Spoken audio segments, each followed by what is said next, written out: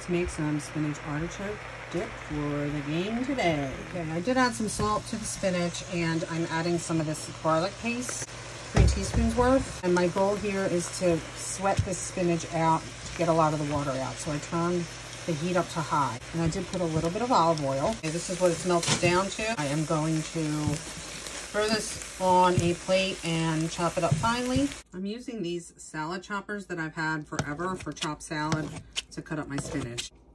Okay, here is the spinach chopped. I'm going to return this to my wok, and I'm going to cut up the artichokes using the same tool. I am using these marinated artichoke hearts, and I'm going to cut them up. I mixed in my brick of cream cheese, and I have a cup of mayo going in. I decided I needed more artichokes, so I'm using this brand, Hashi steamed and freshly marinated artichokes with basil and thyme. And I am going to chop these up with my little chopper as well. More artichokes went in, and I cut those bite size as well. And now I have a cup and a half of Grana Padano cheese going in. This was grated by hand. It's fluffy. That's the Grana Padano. And next I'm putting in a cup of Edam cheese and a cup of extra sharp cheddar cheese. And my daughter wants to say hi. Oh, Greninja wants to say hi. Hi, guys. Hi. I'm using Edam cheese because that's what I had on hand. And here is the extra sharp cheddar. I'm pretty sure it's extra sharp, or it's just sharp. But either way, use what you like and what you have. I'm going to stir this up. Serve it with veggies, some tortilla chips, or even pretzel. Those pretzel crisps. I'm going to add a little bit of black pepper. And remember, I already added garlic. I'm going to add 2 teaspoons of dried dill.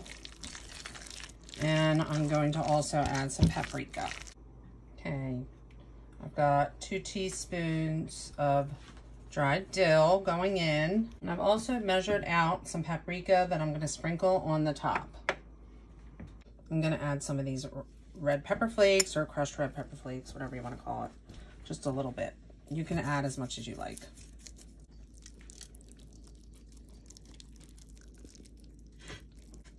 I think it's key to cut your artichokes small. Nobody wants a huge artichoke to bite. I'm going to add a little bit more fresh grated Grana Padano to the top.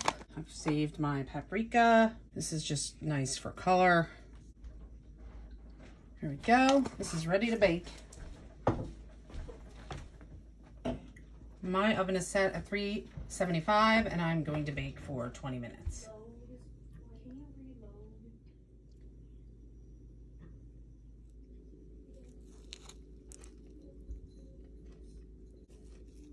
Oh my gosh, guys, this is so good. Be forewarned, this is really creamy, really addictive.